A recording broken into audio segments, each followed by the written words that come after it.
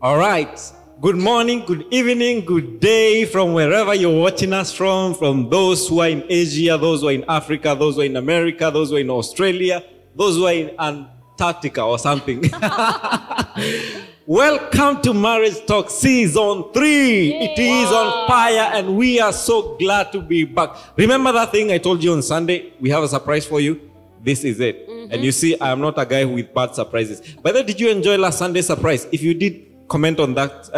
Put it on that section. If you can sing, please try it. If you cannot sing, please try writing a poem or whatever. Yes. So welcome to Marriage Talk Season 3. I was about to say with Pauline and Peter, and we've just we are just doing this differently, and but they are around. You will see them because they are here with us. Yes. So you remember there was something we were talking about on Sunday. Mm-hmm. Do you want to tell us what we will be talking about today? Oh yeah. So today will be, but wait a moment. Marriage Talk is back with a bang. So today we'll keep to the discussion and get to widen our scope of the distraction that take away the one thing. There's so many distractions, especially, for the last, I think, 11 months. Yes. There has been so many distractions. You wake up today, this announcement, then tomorrow a different announcement. Yeah. Then tomorrow school says this, and again, something else. So today we are widening the scope of the distractions from the one thing. So we are trying to basically, and probably let me, for the sake of those people who did not watch Sunday's program, there's something special these couples did. The couples that are here tonight, there's something special that you just need to go back and check it. Oh, yeah. Yeah, you just need to go back and check it. So let me briefly introduce on my immediate right. They are pastors Peter and Pauline. Come on. They are the lead pastors at High Heights Church UK. They are an amazing couple. We've learned so much from them. Just go and check Sundays. You'll enjoy so much. And on the next, we have James and Naomi Mashuri. Woo. Let's appreciate them. All right. And on the extreme left there, we have James and Susan Wairia. Let's appreciate them. And one thing I've noticed, apart from the pastors, the rest of us are Jameses. So these,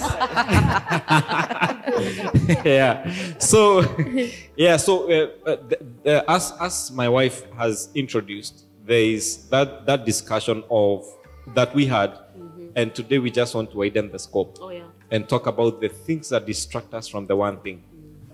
And what is the first thing you want to look at? The business of life. The business of life. Yes. Mm-hmm. It's so busy. It's really so busy now, especially when you're in such a first world country. It's so busy. You might find at the last time you saw your couple is like a week ago. Okay, it can happen. So the business of life. So how does it distract us from the one thing? Maybe you can start with the James. Oh, thank you so much. Let me say, when it comes to... use your mic, please. Oh, sorry. Oh, can you hear me now? Yes. Oh, thank you so much. Sorry about that. So when it comes to me and my wife here, basically, let me first talk about what is expected during this time of business, and we are in a first world country. What is expected in a marriage? There should be a lot of fun. There should be a lot of trusting each other. There should be together with the business. There should be a reasonable pace where people are moving at a reasonable pace. And basically, apart from the business, you can decide, like I decided, and I shared it with my wife, and we decided many years ago that we will slow down. Slow down in this life so that we may be able to see the very important things that we need to handle each and every day. And we appear simple sometimes because many people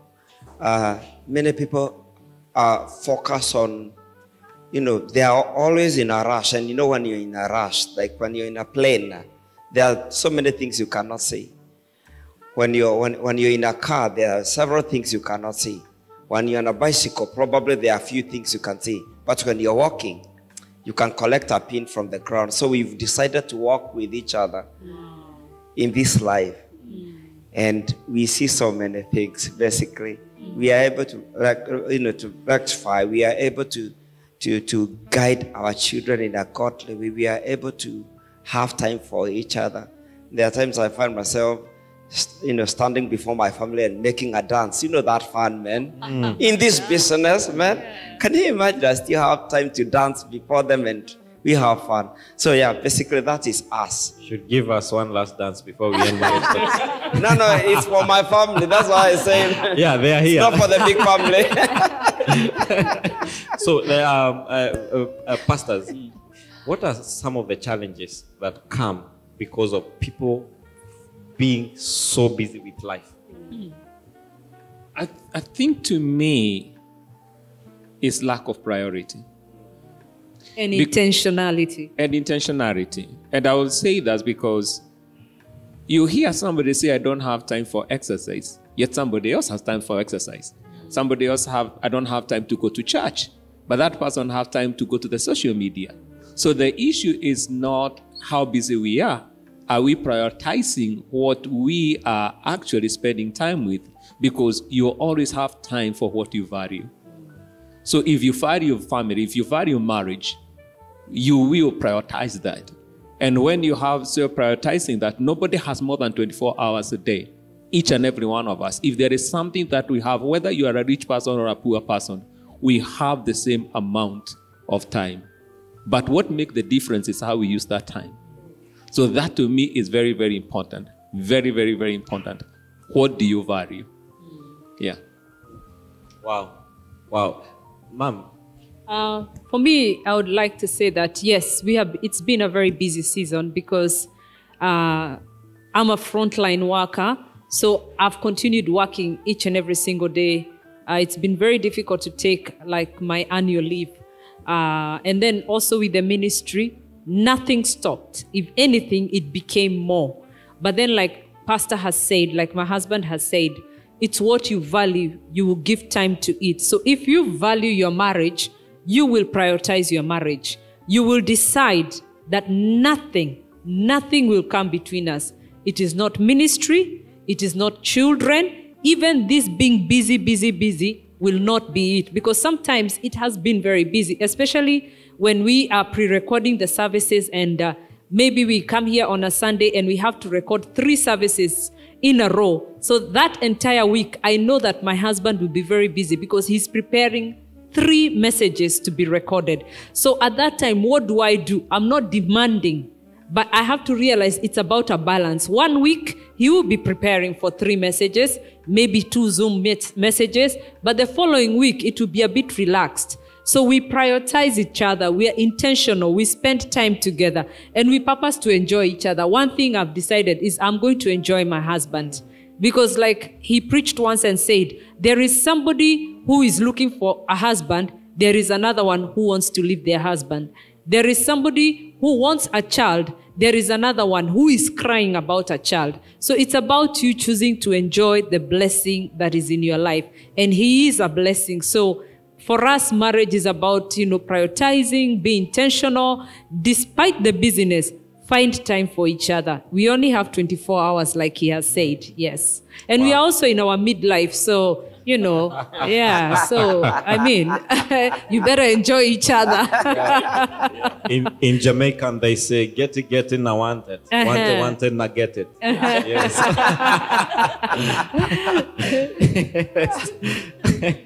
Yes. What are some of the risks? Let's probably, from your angle, look at the risks that can be involved. When people get so much and they forget their marriage, what are some of the risks that can come up out of that situation?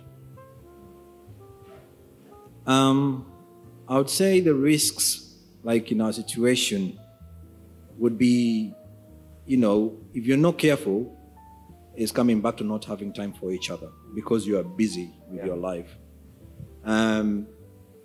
But, I thank God because of technology as well these days, because it's not like the olden days where there was no mobile phones, or even when we got smartphones, now we have places you can do Zoom meetings or WhatsApp calls on video.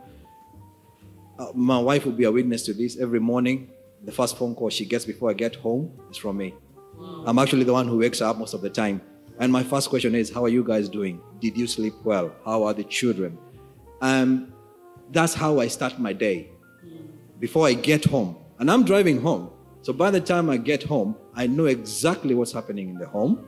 And I know now I'll come take over with the children as she gets ready to go to work. So it becomes flawless, the day. So, and now 5, 10, 15-minute phone call, I'll talk to the children, and they are now excited and looking forward to me getting in the house. And when I get in the house, they are jumping up and down because they know, okay, here we go. Now it's daddy time. Now it's not mommy time. Yeah. So that time, even of talking on the phone, we still share within that time. And we get our day ready. Such that when I come in, it's just a smooth transition. And also, when she comes from work as well, and even when she's still at work, I'll call her or even send her a text. But most of the texts, maybe even the ones I will send her, will be something, and don't forget, she's in the house, because she's working from home. But because I have to separate, she's at work, and give her the chance and the time to do her job, that's when we are sharing even messages.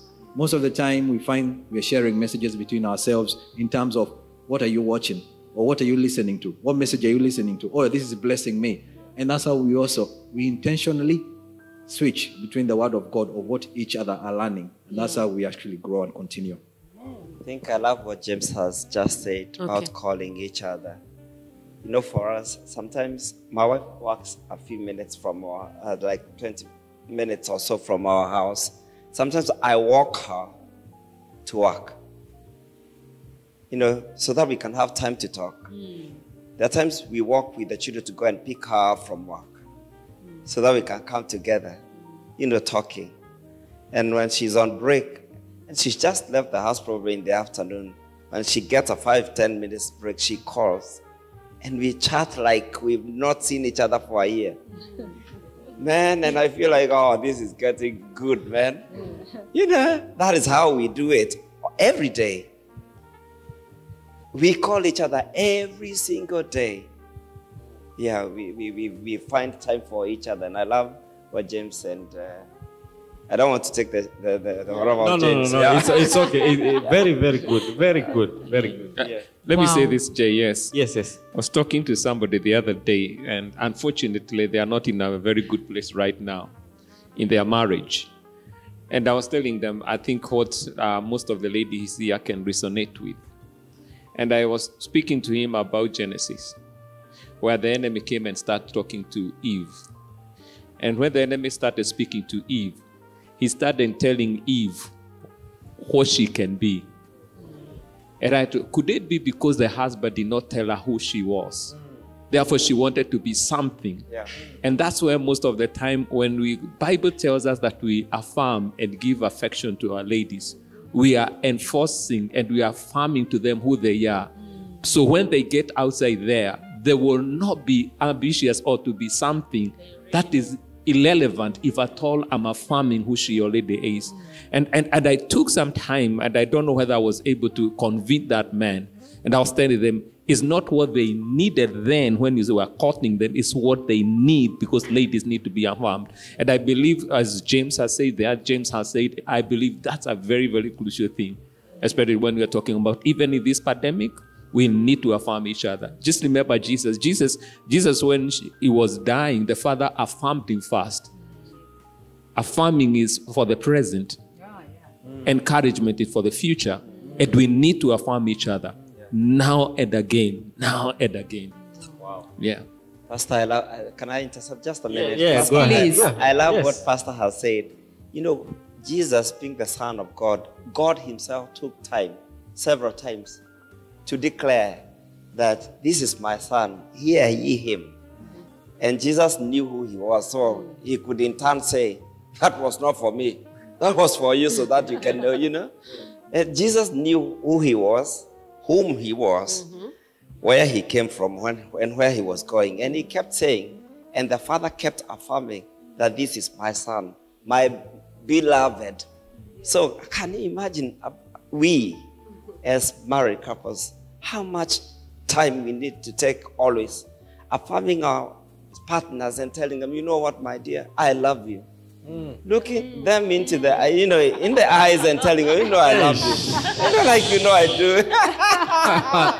do. You know, seriously, we need to do that always. If God did it, we can do it. We can do it. Yes, we can do it. And women love that. Yeah. We love hearing that. I'm actually getting there. Yeah. And I'm saying it's really a love language that starts from Father himself. It's a blueprint that we can borrow from God. And if our husbands, we can borrow that, them that are even not started affirming your wives, start affirming. It's a necessity, I would say that. Women love affirmation. So I would love to go back a little bit and ask, can we mention these risks that comes with distractions? The risks that come is that you soon find that some things are not happening as they're supposed to be. Okay, let's take, for example, one of the risks is that there could be communication breakdown. And you see, when communication breaks down, that becomes a recipe for disaster. And then so many other things will happen along. So if you're busy, you don't give each other time. For example, a simple phone call, a 5-minute call when you're on break at work, that is something right there. You're communicating and telling your spouse how your day has been, catching up to find out how the children are. I mean, how much more simpler can it be? As a husband is in the other rooms of the house with the children and the wife is in one room working, and the husband recognizes that she is working 9 to 5. So I need to support her, but we are still, talking to each other and communicating, or going to pick your wife and walking back home, We've always said when we are here on Marriage Talks, one of the things we enjoy with my husband is that he drops me to work and he picks me up from work, because in this pandemic season, I've not really wanted to use the train. But in the morning when we are going to work, our phones are not with us. We don't have our phones. We may have the radio on in the car, but we go chatting, we go talking. So that communication, you keep it flowing. So it is a risk, a distraction. If you are that busy, communication could be one thing that can break down. And that is just, like I said, a recipe for disaster. Wow. Any other? And grow apart as well. Yes. Because as married couples, even if you've been married for many years, we still need to be on one level. We still need to grow, to be on the same lane. As in, we are one, but we are individuals. This one has his work life, I have my work life. And because, for example, like us, we have young children that we are parenting, and homeschooling. So we don't have time alone. We don't have time alone. So we have to make that time alone somehow, whether it's a phone call, as he said. Because I think if you don't communicate, which can happen in a marriage, you grow apart. And you don't realize you're growing apart until it's too late. Oh, yeah. And I think that's what, we married couples need to be aware of. I think I'm loving what what Susan is saying about communication, because when it comes to communication, I attended a marriage seminar somewhere, and the person who was speaking to us said that especially we men lack that initiative of taking time to speak to our partners, to our wives. And he was saying that we should learn from the example of Jesus. It looked funny to me because I didn't realize that Jesus kept speaking, and he was accused of eating and what else, and and they say that Jesus came eating and drinking, and they called him a gluttonous, but he was also a talker. Jesus spoke up to the very last minute. Even on the cross, he was still speaking. Before he was betrayed, he told Judas, do what you want to do. Yeah. Then a few minutes later, he told the guys, you are still sleeping, the hour is here. Then after a few minutes, he said, you've said it. Then on the cross, he was there saying, my father, why have you forsaken me? Then in the very last minute, he said, your mother, your mama, that is your son, take care of it. And within a minute, he said, it is finished. And that's when he stopped. I know. It is finished. So Jesus died speaking. So why not? We should get an example from our Lord Jesus Christ. Speak to your wife to the last minute. Wife loves hearing from us men. There are times my wife comes from work, and before she even changes, she has 2 stories that she wants to finish. And I tell her, please. And I tell her, okay, tell me. And she won't go to the bathroom until she has finished. From still social distancing because she has come from work. Then I listen to them. I give her a hearing ear. And then she says, okay. Even when she's getting there, I'm coming to finish the other one. Anyway, yeah, so we need to learn from Jesus. Two things I've picked up from that conversation. Affirmation is for now. Encouragement is for the future. Yeah. Please give what is needed for now. Yes. And also sow into your future. Do not become a sower only. Bible declares that he gives bread to the eater and seed to the sower. Yeah. So please give your spouse their bread and their seed as well. Yes. Second thing, being available and being present are not the same thing. Yeah. So you may be present, but you're not available. So be available for your spouse. Third and the final thing, listen to the stories. You have no choice. Listen to the stories. Okay? I think that was very, very nice. Okay? And even if it's a repeated story, listen to it. There are times my wife gives me a story, and then my sons, they don't understand the juicy part of it, and they tell, Mama, you've told her that story again. I tell them, please. She's saying it to us. Listen. So even if it is for a second time or that time, listen to it. Yeah.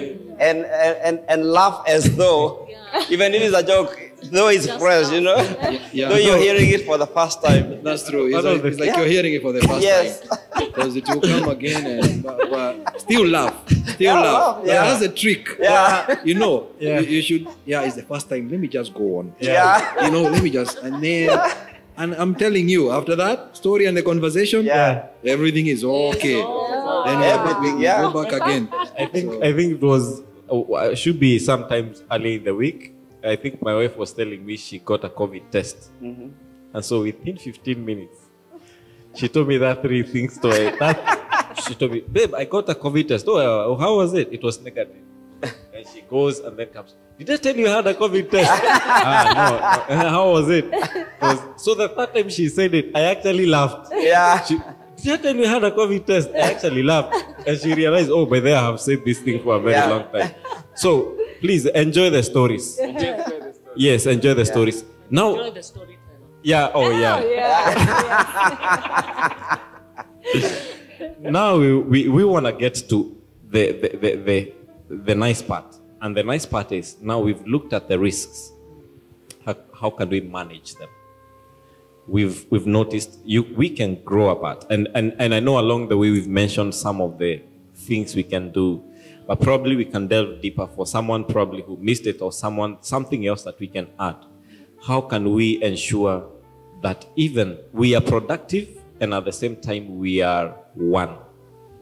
How do we strike that balance that we are productive, we are busy with life, we want bread on the table, seed for the future, but at the same time, we are still focused on the person. Nothing is compromised. How do we strike that balance? Do we start with our pastors? I would say press a pause button. Press a pause button. Yes. Don't learn your marriage on autopilot. Don't let things roll out haphazardly. Get involved. Look at things. Look at the prediction of some of the things that are happening. Be able to tell without really experiencing where you're heading. And if you need to call a meeting to yourself or with your spouse, you need to do that. We are creatures of decision. This morning I was telling my wife about the scripture that says the steps of a righteous man are ordered of God. And I was telling her most of the time, sometimes when we quote that scripture, we don't actually lead what the Bible tells us, because the steps are the decision you make. Because decision is which take you from, steps take you from one place to the other. Decision are what makes you. If I decide right now to start exercising, I'll head to a different destination altogether if my health was at risk. So my decisions are very important, but I cannot be able to take the right decision without pausing and look at where things are landing or where they are heading. Wow. Don't run your marriage on autopilot. Yeah. Mom, do you have anything to add? No, I don't have anything to add. I mean, you guys are saying that Gladys repeated something thrice. For me, I get a preaching, whether I like it or not. Morning, noon, day, night. Even when he wakes up today, because I woke him up and then he woke up later. He woke up and told me, I was dreaming about you and we were in church. And everybody went and we were still left in church, but others came. So yeah, enjoy each other. Don't be on autopilot, Hey, Pastor's dreamer also in church. I know, he dreams about church. He dreams about church and me. Hey, wow. Together with that, it was an Anglican church. Sorry,